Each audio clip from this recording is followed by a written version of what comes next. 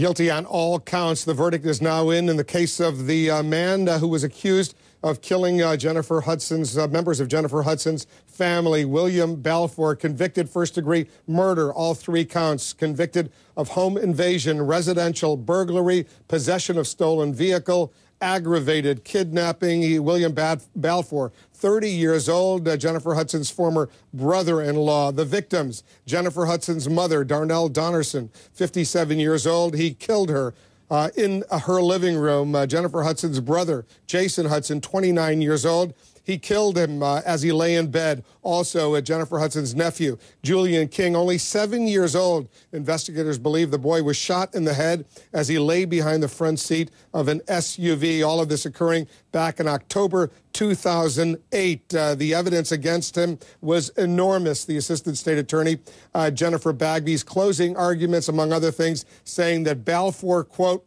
was fueled by his obsession, his jealousy, his determination to catch his wife, Julia Hudson, with another man. Going on, Jennifer Bagby said in her closing arguments, she didn't want him around. Her family didn't want him around. But in his mind, she was his wife. And if he couldn't have her, no one else could. Guilty, all counts. William Balfour, 30 years old. He is now expected to spend the rest of his life in prison, convicted on all those charges. Our own Ted Rowlands has been in the courtroom. As soon as he comes out, we'll get a little flavor of what was going inside when the verdict was read. But there you have it, William Balfour, Jennifer Hudson's former brother-in-law, guilty on all counts. We'll take a quick break. We'll hear from our man on the scene inside, Ted Rowlands, as soon as we come back.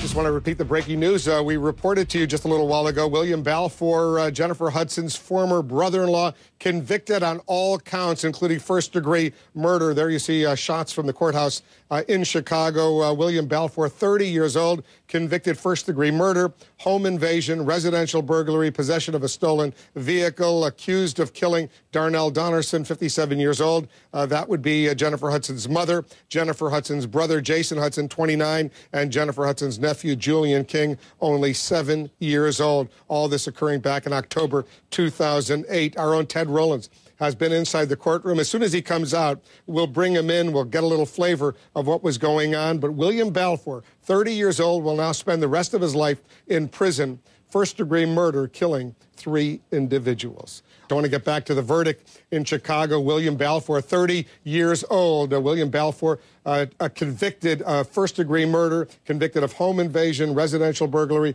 possession of a stolen vehicle. Jennifer Hudson's former brother-in-law. There you see the pictures of the courthouse. Our own Ted Rowlands has been inside. But I want to bring in Sonny Hudson, our legal analyst who's been monitoring this trial for us. A huge surprise, not so much of a surprise. What do you think, Sonny, that William Butler convicted on all counts? You know, I am somewhat surprised because this wasn't a slam dunk case for the prosecution. This was very much so a circumstantial case.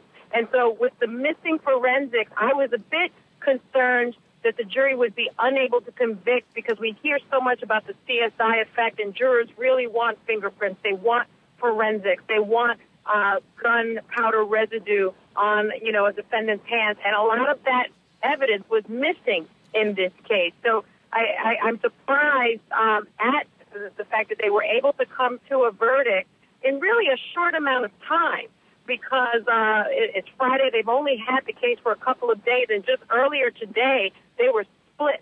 They were split down the middle in terms of guilt or innocence. So really a win for the prosecution and justice for the Hudson family, for Jennifer Hudson. But this was not an easy case for this prosecution. And Jennifer Hudson, the actress, the singer, she was there at that trial throughout. Isn't that right, Sonny? That's right. She was the prosecution's first witness on the stand. And she has been there day in and day out, as she said she would be. Her fiancé also there with her in the courtroom. She did leave the courtroom sometimes when evidence was going to come in, specifically evidence about the shooting death of her nephew, her 7-year-old nephew. Some of the more gory details about her mother and her brother's death. She was not in the courtroom for that bit of testimony. But by and large, Wolf, she was there every single day. Ted Rollins has just walked out of the courtroom. He's joining us now. Ted, tell us how it went down inside. We know he's guilty on all counts. Yeah, and it was an emotional scene in the courtroom. It always is when a jury verdict is read. Jennifer Hudson was with her fiance David Otunga and her sister Julia. She was holding hands with both of them as the verdicts were read, and she broke down in tears after the verdicts were read. Immediately when the first murder guilty verdict came down, David Otunga, her fiance, said yes, and she responded to that. And then after the third murder verdict was read, which were the last verdicts to be read, she started to cry, breaking down. She had tissue in her hair. It was a very emotional scene inside that courtroom. She had been there almost every single day, is that right? Every single day, yes. A lot of people were surprised that she was there every day.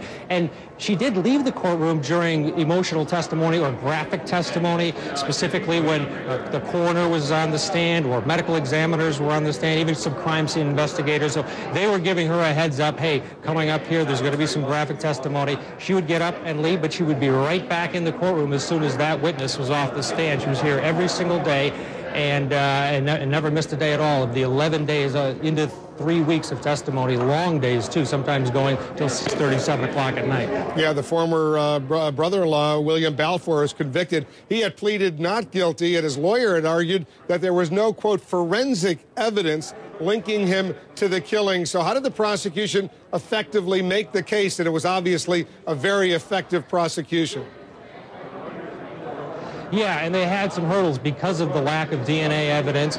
In their closing argument, they said DNA in this case means do not acquit. And they worked around the fact that there wasn't that CSI evidence that a lot of juries really demand. They want evidence, physical evidence that somebody was at a crime scene. William Balfour had no DNA, no fingerprints left at either one of two crime scenes, the Hudson home and the vehicle where the 7-year-old Julian King, the little boy, was found dead. He had no fingerprint, no DNA, neither one of those. However, there was incriminating evidence, and a lot of it was what he had said to the Hudson family, specifically Julia Hudson, threatening this exact scenario multiple times, saying that I am going to kill you, but I'm going to kill your family first, and you'll be the last to die. This was a theme of the closing, this was the theme of the opening, and it was a theme of a lot of the witnesses that took the stand for the prosecution. Emotion really was at the heart of this case. And Sonny Hostin, quickly, I want to just make the point that some of the strongest evidence included a cell phone record that showed that Balfour was near the scene of the murders. Also, gun residue found on Balfour's clothing and on the steering wheel of his car. And also the key to Jason Hudson's SUV found on Balfour when he was arrested. Jason Hudson, 29 years old. That was Jennifer Hudson's brother. So that's pretty compelling evidence, even if there was no direct forensic evidence in this case, and certainly enough to convince members of the jury that he was guilty, Sonny. That's right, and it was very much a circumstantial case, a strong circumstantial case, Wolf, with the evidence that you just outlined. What was interesting to me is the jury didn't ask for a lot of evidence to be taken back into the jury room, but they did ask for those cell phone records. And so it goes to show you that that blueprint, that sort of social media blueprint or cell phone blueprint is very important when prosecutors try cases because it can place the defendant at the scene of the crime, and that's clearly what happened here. Ted, is the fact that he's guilty of first-degree murder, does that mean he's going to get life without the possibility of parole, or is there a possibility of parole, or we don't know yet? No, there is no possibility of parole. He'll get life without parole, and the sentencing guidelines are cemented. There's no leeway here for the judge. So when the sentencing takes place, there's no other option in this case for William Balfour. He will be sentenced to life without parole. Without parole, and the death penalty in Illinois on hold, at least for now. That's why he's going to get life without parole as opposed to the death sentence. And Jennifer Hudson has now left the courtroom. She has moved on. Is that right? Is that right, Ted? Yeah, she has left the courtroom. She was allowed out along with her family before anybody else was allowed out, and she presumably has left the building. We asked if she'd be making a statement following this, and at the point that we asked, the answer we got was probably not. So at this point, we don't know if she'll say anything, but we believe she's left the courthouse.